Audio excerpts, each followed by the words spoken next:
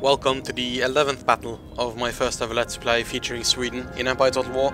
In this small battle, I am fighting a force of Russians that's strayed too close to Ingria, with Russia having just declared war on me. My force in Ingria is still not a very big one.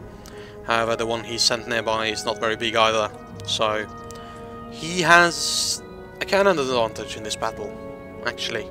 I have no cannons and he has one battery. However, I have more line infantry than him. He has better cavalry than me. I think this will be a very interesting match. Very interesting.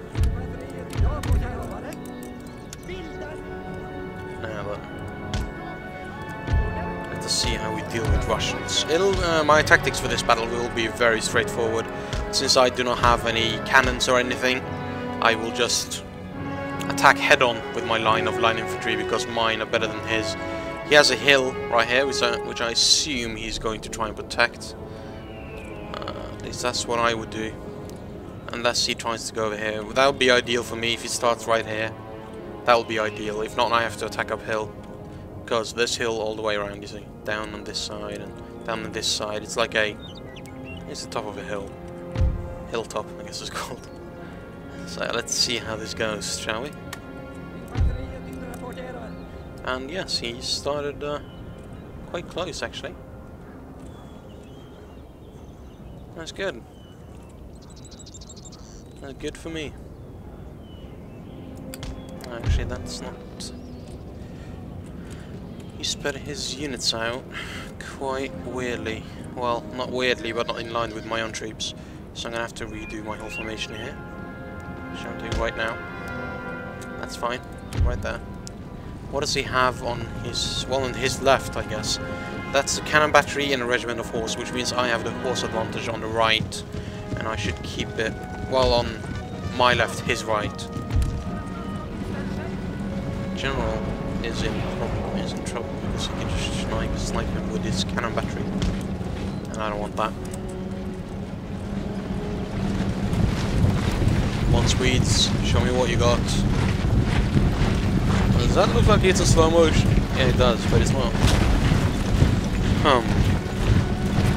Okay, well, I'm taking cannon fire, but I'm not going to rush this. It's only one cannon, or one battery. And until he starts firing canister shots, I'm not in that much of a danger anyway.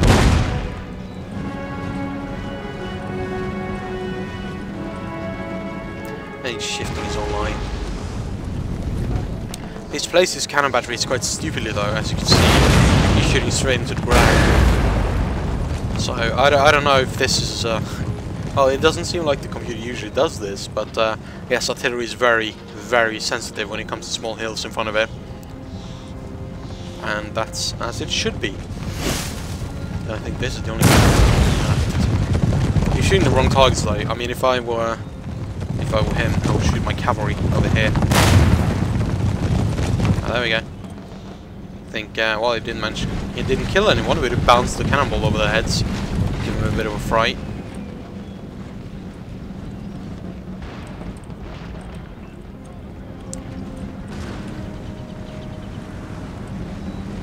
I want to try to catch them off guard. However, as you can see, my line, since I had to turn it a few degrees, they're arriving at their positions at different times, so I'm not going to rush it until they're all in position.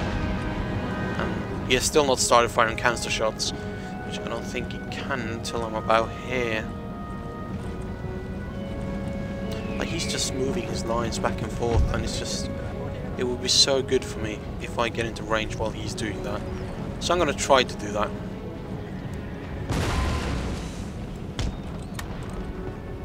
Run, my children, run. Now, my fear is that he's going to attack my provincial cavalry with his own cavalry.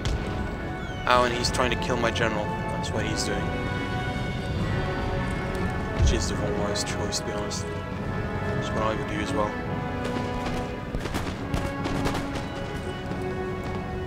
Yes, and there we go.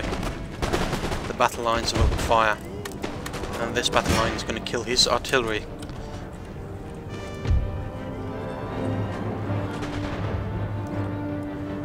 I do not believe he has bayonets. The last time I fought Russia, he did not have bayonets. Oh, he does now, though. Okay. because if not I would have just charged him.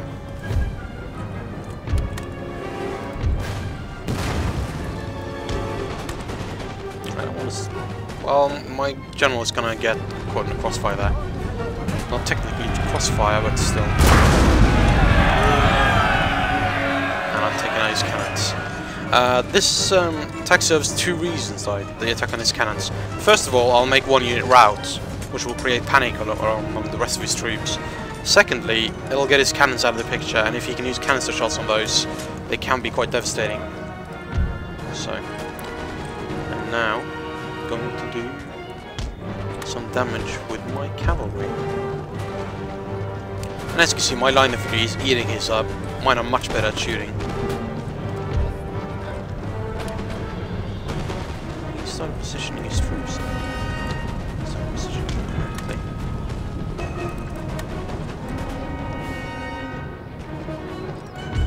My only worry is what he's going to do with that regiment of horse right there, because if that regiment of horse attacks my provincial cavalry, they will win, because they are much better.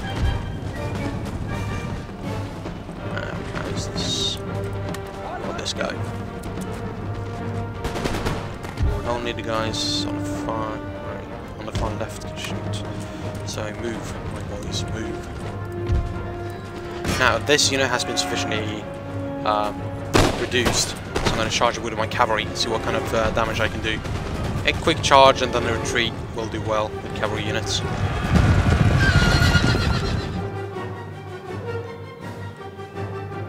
I caught him off guard, didn't it?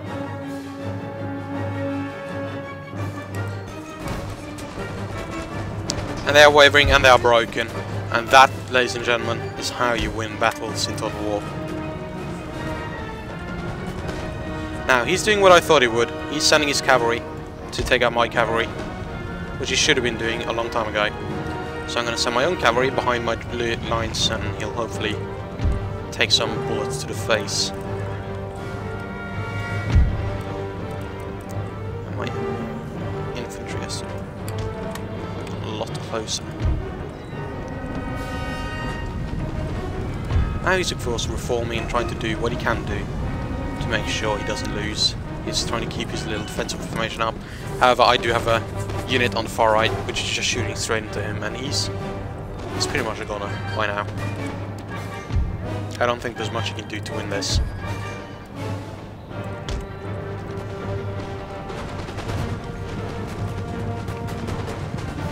Now, I do not want to charge uphill here. And you can see he's preparing his line infantry to get ready.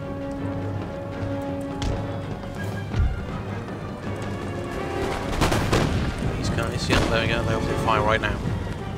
So, he has one unit of line infantry all the way over here. That is, in my opinion, a mistake. And I don't know what he's doing with this cavalry unit, he's just standing there getting shot. Not very wise, if you ask me.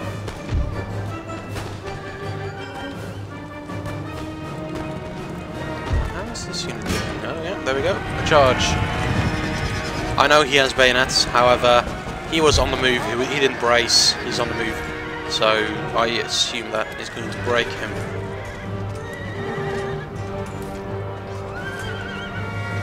No, he didn't. Just barely didn't.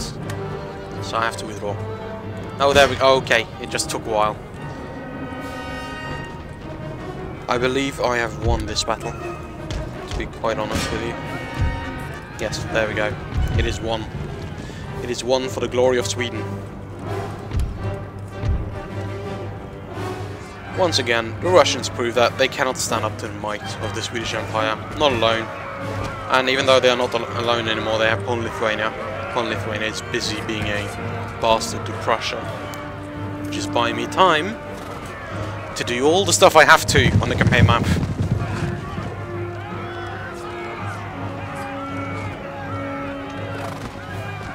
Now once again, they have done a great job in the later games, as in Shogun 2, to increase or improve the way that you chase units down. Because as you can see right here, it's kind of a nightmare trying to get them to actually kill off everyone in the group. But they fixed that. It's good now.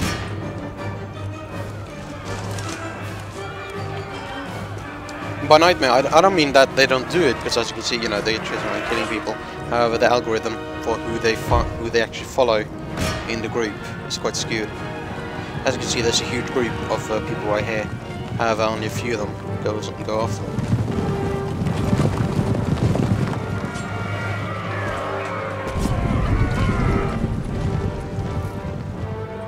Alright, well, I'm not gonna make you sit here and watch me chase down my enemies. So, thank you for watching this battle, the 11th battle of my first ever Let's Play fishing in Sweden in Empire Total War, and I will see you back on the campaign map.